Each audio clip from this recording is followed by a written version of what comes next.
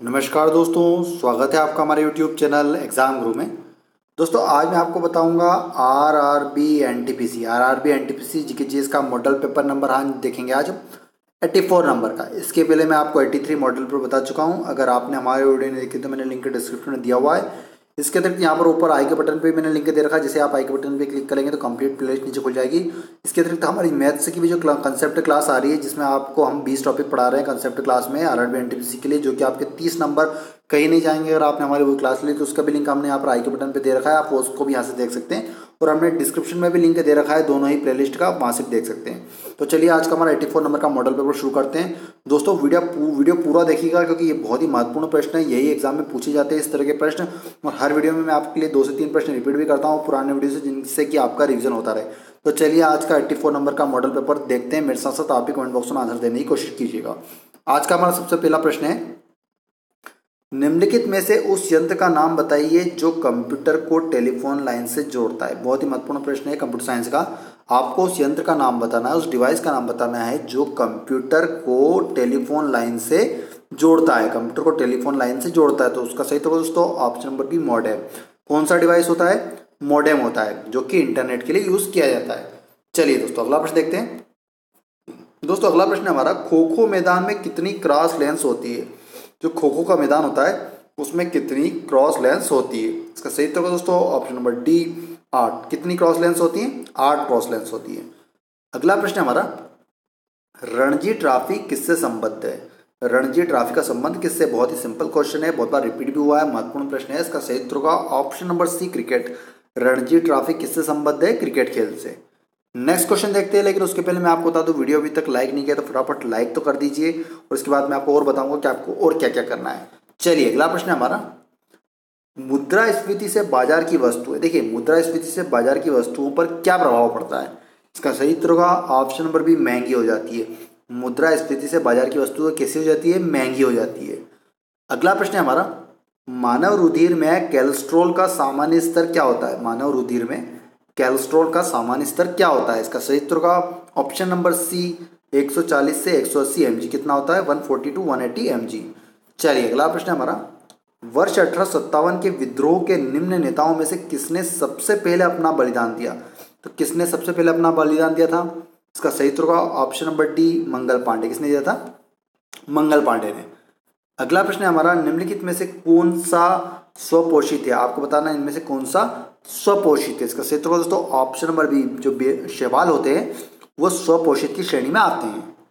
अगला प्रश्न है हमारा, फॉर्मिक अम्ल किसके द्वारा उत्पादित किया जाता है? बहुत ही महत्वपूर्ण प्रश्न है और इंपॉर्टेंट है, और बहुत बार एग्जाम में पूछा भी गया, हमारे वीडियो में रिपीट किया गया है। इसका सही उत्तर होगा ऑप्शन नंबर सी लाल चींटी। देखिए लाल चींटी कौन सा अम्ल उत्पादित करती है? फॉर्मिक अम्ल। कौन सा होता है वो? फॉर्मिक अम्ल। अगला प्रश्न है, भारतीय इतिहास में बाजार नियमों या फिर मूल्य नियंत्रण पद्धति की शुरुआत किसने की थी? भारतीय इतिहास में बाजार नियमों या फिर मूल्य नियंत्रण पद्धति की शुरुआत किसने की थी? तो किस शासक ने की थी? इसका सही उत्तर होगा option number D Alauddin Khilji. किसने की थी? अलाउद्दीन खिलजी ने। अगला प्रश्न है हमारा, किस राज्य में वनों का सर्वोच्च प्रतिशत है? आपको बताना है कि किस राज्य में वनों का सर्वोच्च प्रतिशत है। इसका सही उत्तर होगा ऑप्शन नंबर सी मिजोरम राज्य में। किसमें है? मिजोरम राज्य में। अगला प्रश्न हमारा, वाईकोम सत्याग्रह जो कि 1924-25 में हुआ था, कहाँ चलाया गया था? तो कहाँ पे चलाया गया था? इसका सही उत्तर होगा ऑप्शन नंबर 1 केरल। कहाँ पे चलाया गया था? केरल राज्य में। नेक्स्ट क्वेश्चन है हमारा, सूर्य के रासायनिक मिश्रण में हाइड्रोजन का कितना प्रतिशत होता है? सूर्य के रासायनिक मिश्रण में हाइड्रोजन का कितना प्रतिशत होता है? इसका सही उत्तर होगा ऑप्शन नंबर ए 71%। कितना होता है? 71%। अगला प्रश्न है, फारसी साप्ताहिक मिरात उल अखबार को प्रकाशित करते थे, तो कौन प्रकाशित करते थे? फारसी जो साप्ताहिक चलता था मिरात उल अखबार को कौन प्रकाशित करते थे? जो 4 ऑप्शन दे रखे इनमें से। इसका सही उत्तर का ऑप्शन नंबर बी राजा राम मोहन राय। कौन प्रकाशित करते थे? राजा राम मोहन राय। अगला प्रश्न है, ऑर्निथोलॉजी ऑर्निथोलॉजी किससे संबंधित है? आपको बताना है कि ऑर्निथोलॉजी में किसका अध्ययन किया जाता है। इसका सही उत्तर का ऑप्शन नंबर ए पक्षियों का, पक्षियों से संबंधित है ऑर्निथोलॉजी। नेक्स्ट क्वेश्चन है हमारा, the man who divided India, बहुत ही महत्वपूर्ण पुस्तक है। The man who divided India पुस्तक के लेखक कौन थे? इसका सही उत्तर का option number C Rafiq Zachariah. कौन थे? रफीक जकारिया। नेक्स्ट क्वेश्चन है हमारा, पंजशीर घाटी कहाँ पर स्थित है? पंजशीर घाटी कहाँ पर स्थित है? इसका सही उत्तर होगा ऑप्शन नंबर बी अफगानिस्तान। कहाँ पर स्थित है? अफगानिस्तान में। अगला प्रश्न हमारा, निम्नलिखित में से कौन सा एक क्षेत्र 1857 के विद्रोह से प्रभावित नहीं था? यहाँ पे 4 क्षेत्रों के नाम दे रखे हैं, जगहों के नाम। आपको बताना है कि इनमें से कौन सा क्षेत्र 1857 के विद्रोह से प्रभावित नहीं था। तो देखिए, झांसी भी प्रभावित था, जगदीशपुर भी प्रभावित था, लखनऊ भी प्रभावित था, जबकि चित्तौड़ प्रभावित नहीं था। इसका क्षेत्र का ऑप्शन नंबर बी चित्तौड़। कौन सा होगा? चित्तौड़। अगला प्रश्न हमारा, कंप्यूटर में आईसी का क्या अर्थ होता है? मतलब फुल फॉर्म बताना है आपको आईसी का। इसका सही उत्तर होगा option number be integrated circuit. IC का फुल फॉर्म क्या होता है? Integrated circuit. नेक्स्ट क्वेश्चन है हमारा, 1857 के विद्रोह के समय भारत का गवर्नर जनरल कौन था? तो 1857 का जब विद्रोह हुआ था उसमें भारत के गवर्नर जनरल कौन थे? इसका सही उत्तर दोस्तों option number C Lord Canning. कौन थे? Lord Canning. अगला प्रश्न हमारा, अयोध्या किस नदी के तट पर स्थित है?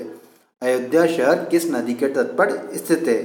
इसका सही उत्तर होगा ऑप्शन नंबर सी सरयू नदी। कौन सी नदी है? सरयू नदी। नेक्स्ट क्वेश्चन है हमारा, भारत की आज़ादी के समय कांग्रेस के अध्यक्ष कौन थे?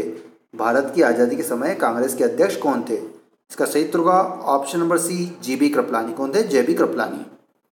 नेक्स्ट क्वेश्चन है हमारा, माइका क्या है? आपको बताना, जो माइका क्या होता है? इसका सही उत्तर होगा दोस्तों ऑप्शन नंबर ए ऊष्मा और विद्युत दोनों का कुचालक होता है। माइका क्या होता है? ऊष्मा और विद्युत दोनों का कुचालक। नेक्स्ट क्वेश्चन है, मनुष्य की खोपड़ी में कितनी अस्थियां होती है?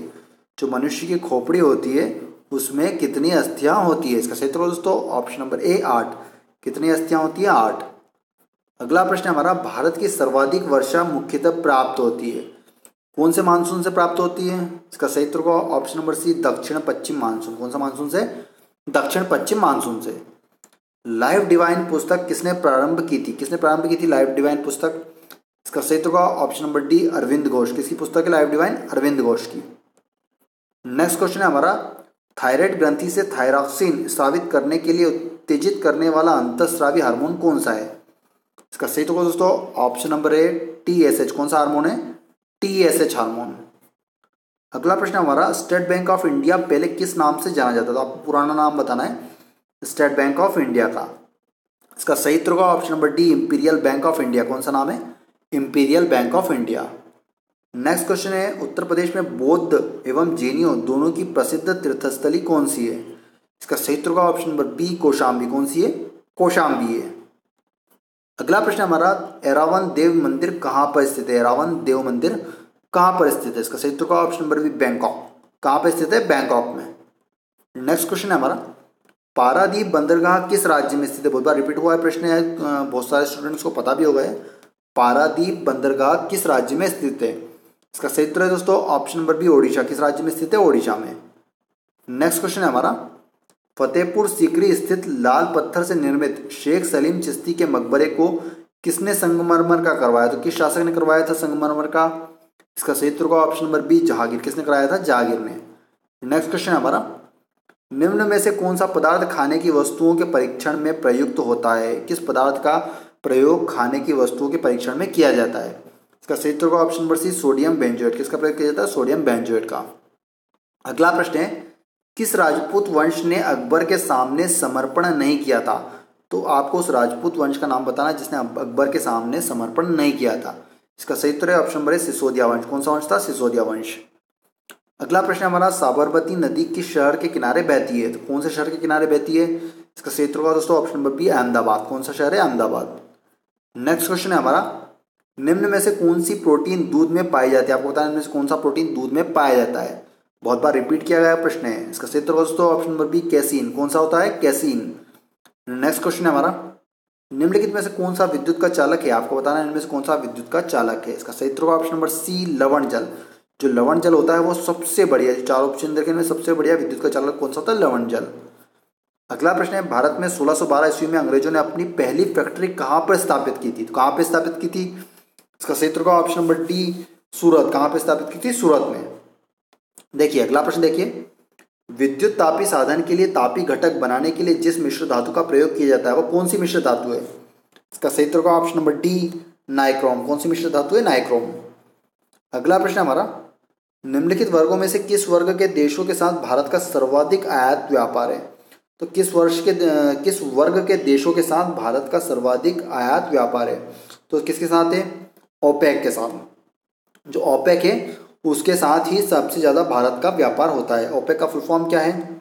Organisation of petroleum export countries. जो कि पेट्रोलियम को एक्सपोर्ट करती है उन कंट्रियों का एक ये ऑर्गेनाइजेशन है। तो इस ग्रुप के देशों के साथ ही भारत का सबसे ज़्यादा आयात व्यापार होता है। अगला प्रश्न है हमारा, नाभिकीय रिएक्टरों में ग्रेफाइट का प्रयोग किया जाता है, किस लिए किया जाता है? इसका सही उत्तर होगा ऑप्शन नंबर सी, विमंदक के रूप में। किसके लिए किया जाता है? विमंदक के रूप में। तो दोस्तों आज मैंने आपको RRB NTPC GK का मॉडल पेपर नंबर 84 कंप्लीट करवा दिया है। अगर आप पुराने 83 मॉडल पेपर देखना चाहते हैं तो यहाँ पर ऊपर आई के बटन पर दे रखा है, वहाँ से आप देख सकते हैं। कंप्लीट प्लेलिस्ट मैथ्स का वहाँ से खुल जाएगा, हमारे बाकी सारी प्लेलिस्ट भी नीचे खुल जाएगी इससे। दोस्तों वीडियो पसंद आया तो लाइक ज़रूर कर दीजिएगा, अपने दोस्तों के साथ शेयर करना तो बिल्कुल भी ना भूलें। जो स्टूडेंट्स डेली शेयर करते हैं वो डेली ही शेयर करें व्हाट्सएप और टेलीग्राम पर ज़्यादा से ज़्यादा, जिससे कि आप हमको सपोर्ट करते हैं हमको पता पड़ेगा। और आज के मॉडल पेपर में आपको 40 में से कितने मार्क्स आए जरूर बता दीजिएगा, और साथ साथ अपने RRB जोन का नाम भी लिख दीजिए, जिससे कि पता जाए कैसा कॉम्पिटिशन चल रहा है। नए स्टूडेंट सब्सक्राइब करने के साथ बेल आइकन दबा लें, जिससे कि लेटेस्ट वीडियो की अपडेट मिलती रहे। जिन्होंने अभी तक बेल आइकन नहीं दबाया वो जरूर दबाएं, जिससे कि आपको नोटिफिकेशन मिलती रहेगी। बहुत सारे स्टूडेंट्स कहते हैं नोटिफिकेशन नहीं मिल रही, तो बेल आइकन से ही आपको नोटिफिकेशन मिल जाएगी, सब्सक्राइब के साथ में दिया हुआ है। धन्यवाद। जय हिंद, जय भारत।